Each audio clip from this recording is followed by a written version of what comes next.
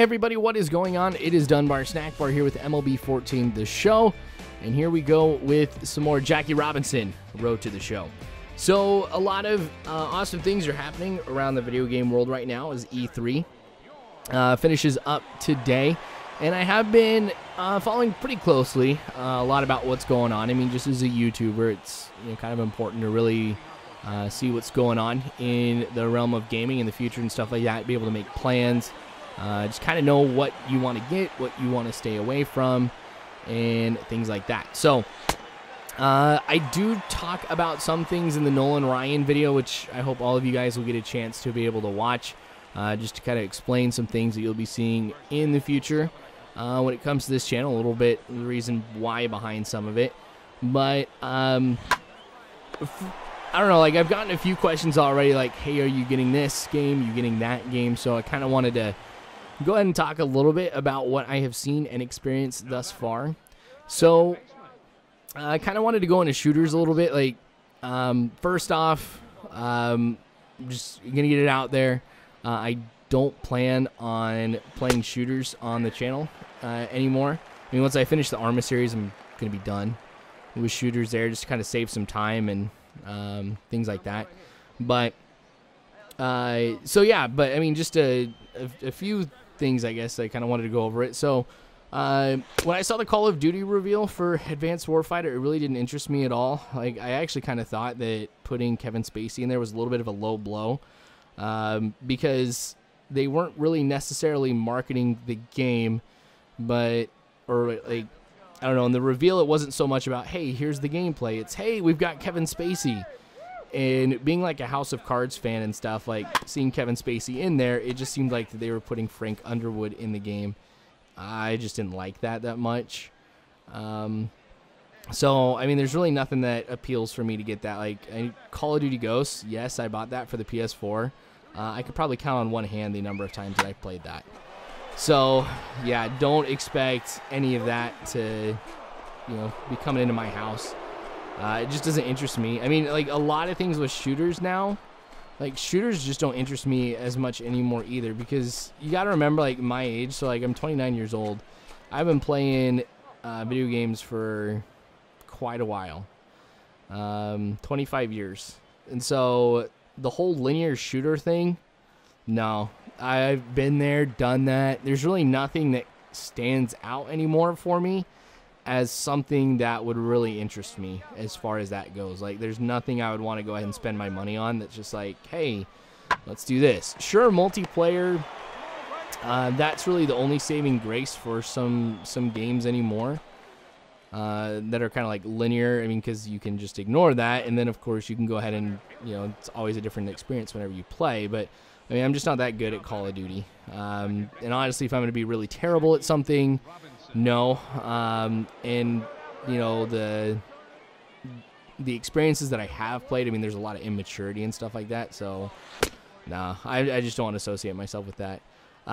So, usually I get pretty excited about Battlefield. And at first, when I saw Battlefield Hardline was going to be based around like a cops and robbers type of theme, I'm like, oh, okay, that's kind of cool. I mean, that's a little bit different, pretty creative. But I was able to get into the closed beta for Battlefield Hardline, and the more that I play it, the more that I don't like it, because the way that I see Battlefield Hardline and the way that it plays out, it should have been a DLC for Battlefield 4 in the same way that Battlefield Vietnam was a DLC for Bad Company, or in the Bad Company franchise. Because, if anything, they've taken stuff out of the game. Like, it's more infantry-based, which, one, I don't like that, because if I'm going to be more concerned about infantry, like, I'm just going to play Call of Duty, which I've already talked about. But, like, they don't have jets anymore, which, for me, was always the coolest thing. Like, I loved being able to fly jets. I know I wasn't the best at it, but I just enjoyed that part. I don't know, like, vehicles was what I enjoyed the most about it. And now, the only real use for vehicles, except for just a few, is really to transport infantry from one point to another. So it really doesn't interest me. And, like, I understand it's a beta, that things will change and stuff, but I've always thought, like, even with a beta, and if you're, like, inviting people to play it, like, you're doing that to get people excited. You want to put your best foot forward. And so if I'm sitting here getting bored and I realize, you know what, this is just a lot of infantry style combat, then no. You know, I'm not even going to worry about it. But I don't know, like, kind of going along the line of DICE and everything, like Star Wars Battlefront, like that I'm really excited about. And I know there hasn't necessarily been too much they posted about it, but that's something that really interests me. That's, of course, the 2015 release. The new Tom Clancy game that they released for Rainbow Six, so Rainbow Six Siege, that looks awesome because that's definitely more tactical. Something you got to plan, strategize, and everything. That's the type of stuff that really excites me now, is things that are innovative, things that I haven't seen before. So, you know, that, you know, The Division looks ridiculously cool. Destiny, I'm interested in. I mean, there are some good games that are out there that I want to get and play. I mean, even Assassin's Creed, like the 4-player co-op, like that's going to be cool. Star Citizen, another thing I was excited about that I want to get down the road. But here's the thing. So Madden.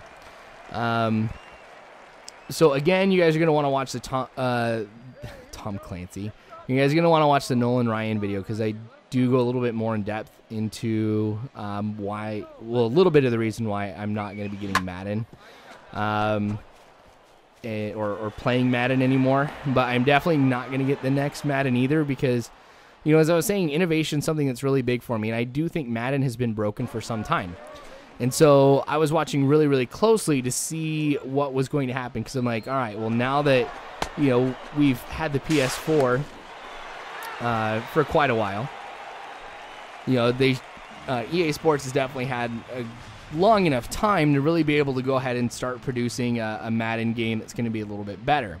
And when I went through and I read an interview by Operation Sports, which is actually really, really good. I mean, I don't want to sound like I'm knocking Operation Sports or anything, because believe me, I'm not. Like, I love those guys. I'm really appreciative of what they do and everything like that. But they did an interview with one of the head guys for Madden, and as I was reading through the Madden guys' responses, there really wasn't anything that stood out as like really innovative. Like, yeah, they're changing the defense, kind of focusing more on some things there, which is good. But when he was asked, like, well, I know we've heard a lot about the defense, what do you plan on changing on offense? Really, it just came down to, we're going to make it so that way quarterbacks aren't going to be as accurate. And if that's all that they're changing, I don't want to waste my money, and I don't want to waste my time. But yeah, but like I said, I mean, I kind of explained a little bit more in the Nolan Ryan series, but I did want to give my take a little bit about E3, what I've thought of so far. I mean, I'll probably do one more video kind of going a little bit more in depth into some things, but yeah, that's just my 2 cents, and I know everybody's going to have some different opinions, but I don't know, like, I'm excited about innovation and you know, things kind of improving, playing stuff I've never seen before, and there's a lot of good things with E3 that I've seen with that, and a whole bunch of things I haven't been excited about. So anyway, thanks for watching, you guys. I sure do appreciate it. More of this to come later on, so make sure you guys subscribe if you haven't already. You can follow me on Facebook, Twitter, all that great jazz. But you guys are phenomenal people. You really are. Thanks again for watching. And as always, you guys, I hope you have a good one.